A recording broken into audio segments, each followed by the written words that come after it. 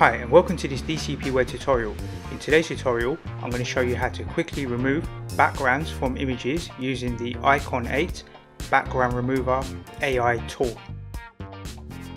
Okay, so on my desktop I've got this folder, and inside this folder I've got various images that I downloaded from Unsplash. So I want to test this AI background remover tool using some of these images. Some of them are quite simple, so they've got quite simple backgrounds, so the AI tool should cut around this quite easily. And then we've got more complex images where we've got like a laptop and water and lots of different things in this image, so it might be a bit more tricky for the AI tool to remove the background. So I'm going to go ahead and open up the web browser.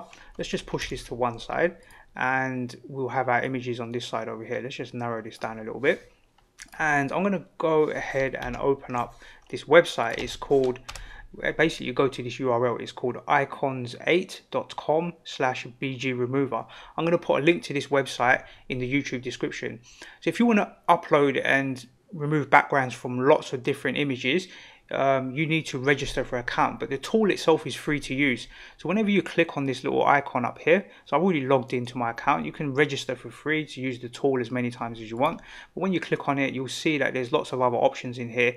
You know, some paid services at the top here, you can go and check them out. There's like a smart upscaler tool, so if you've got a really blurry image and you want to upscale it, you can use that tool there. There's generated photos, so you use AI to generate faces. That's quite interesting as well. So there's lots of different tools here, and there's some face swapping tool here, and there's a background remover. So this is the background one that we're interested in today. So I'm going to go ahead and click on that, and it will take us to icons8.com/bgremover.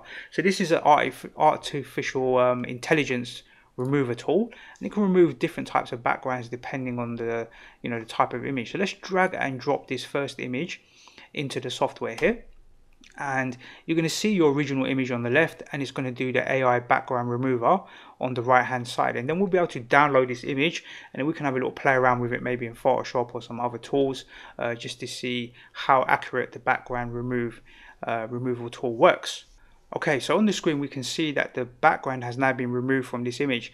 So it takes a little bit of time for the software to analyze the image itself and then remove the background. So you have to be a little bit patient, but it's doing all the hard work for you. So, have a little bit of patience and it should give you a good result. So I'm going to click download, and I'm going to drag this image into the done folder up here. So we're going to go into Photoshop and have a look at these images and maybe see what we can do with them. This particular image had quite a complex background. Can you see it's got lots of colors and there's lots of clashing and stuff like this, and I managed to use the same AI tool to remove the background here. So you can see the background has been removed. It's done a pretty good job. So we can already drag this one into the done folder. I've already done that. I simply dragged that particular image into the software. Let's try something a bit different. So let's try an animal. Right, so it's not a recognizable human face. So let's see how well it works with animals. So I'm going to drag this picture of the dog into the AI tool, and the one that you've already dragged in previously will sit below and the new one will sit above. So this will take maybe 60 seconds or so for it to process. It's processing at the moment. It's going to process that image, but while it's actually processing that image, you can be a little bit cheeky and go and drag a second image in, right? So I'm going to drag multiple images. So you can drag another one, and this one's quite complex. It's got the laptop and the plant and the phone. So let's see how well it works with this image. This one's already done. Look, it didn't take that long, so we can go ahead and click the download button, and we'll drag that into our folder again, just to experiment with in Photoshop. So we'll have a little play around in Photoshop afterwards to see how it looks. Let's drag that one into the done folder. So that's 3 images I've done so far, and it's I'm not using Photoshop. I don't need to use any third-party tools. Just simply register on the website, and you can download. Basically, if you don't register, you can do 3 images. If you register, you can do as many as you want. So it's worth registering just to be able to access this software, especially if you're not in front of your main computer but you need to remove a background. So it's done a pretty good job here. The only thing I was really interested in was a laptop, to be fair, but it's done the water, it's done the this little pad of paper. It did miss out the phone, but I wasn't expecting it to grab the phone anyway. I was interested in the laptop here. So let's download this as well, and we can go ahead and drag and drop that into the done folder here as well. Maybe we'll try one more picture. Let's try something that has quite a lot of things going on in the background. So this image has got quite a lot going on in the background. I think it might struggle a bit because the grass is kind of overlapping the ear and stuff. So it's not really too fair to use this image, but let's drag it and see how it performs, right?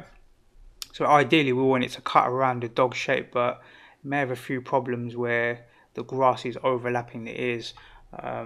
We may lose a bit of data there, but let's see what happens with that particular image. Then we'll have a little play around in Photoshop to see what they look like. Okay, so it finished processing the dog image. It hasn't actually done too bad a job, but you can see like some of the grass is still going to be there, so you'll have to go into Photoshop and edit out those elements. But in general, it's done a pretty good job of removing the background from this particular picture and applying it with a transparent background. Whenever you click the download button, it's going to give you a PNG file, because PNG supports both high-res images and transparent backgrounds. So we can drag and drop that one into here. And now I'm not going to do all the images, but I will put links to all of the images that I've gotten in this folder in the YouTube description, so you can go and experiment with them or use your own images as well. Okay, let's go and have a little fun in Photoshop. So I've downloaded this image here. This is like of this beach scene. So let's try and take some of these transparent images and apply them in Photoshop onto that background. So let's go ahead and open up Photoshop. I've already grabbed the image and placed it into Photoshop. So let's take this image here, this one of the ladies standing. Let's drag that into Photoshop. You can see the background cutout is pretty good, right?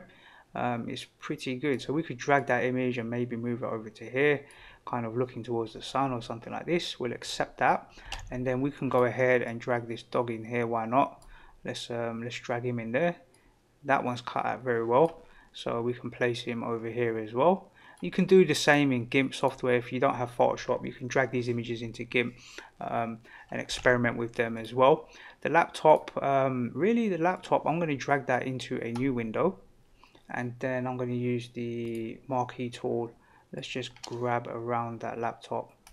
Let's just do that a bit better, something like this, and then we can just copy that. Just press Control-C or Command-C on the Mac, copy it, and then we can paste it over here.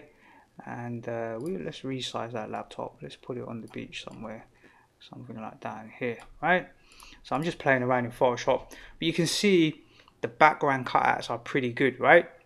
They're not perfect, but it's using AI, and it's probably as good as what Photoshop could do anyway. I think it's actually done a fairly good job, especially with this dog. The cutout is pretty awesome, right? It's very clean edges. The edges look very clean. The laptop looks very good as well, so you could take that laptop and maybe put it on a desk. And the picture of this lady here, the cutout was pretty good on that one as well, right? That's actually very good. There's a few little artifacts that you might want to tidy up in Photoshop afterwards, but that's pretty minor, right? That's pretty minor.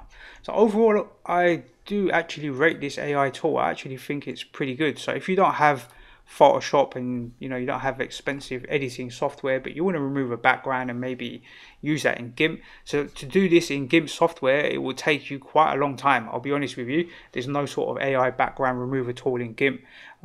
If you're using that to do your image editing, or if you're using Canva or some other sort of software, then this is actually pretty good. I have to admit, I'm quite impressed, especially with these images here, and this one here is done pretty well.